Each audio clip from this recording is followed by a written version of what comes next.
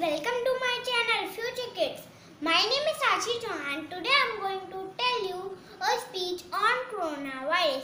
Coronavirus means crown. It is a novel virus started from China, Wuhan in 2019, identified in humans. Coronavirus spreads one person to another person. Many symptoms of coronavirus are fever, cough and tiredness. To protect yourself from this dangerous virus, wash your hands with soap and water. Avoid touching your face with unwashed hands.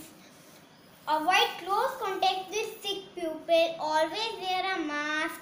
Don't shake hands with any other pupil. Stay home. Stay safe.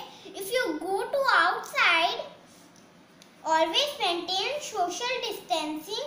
Thank you for watching our video. If you like this video,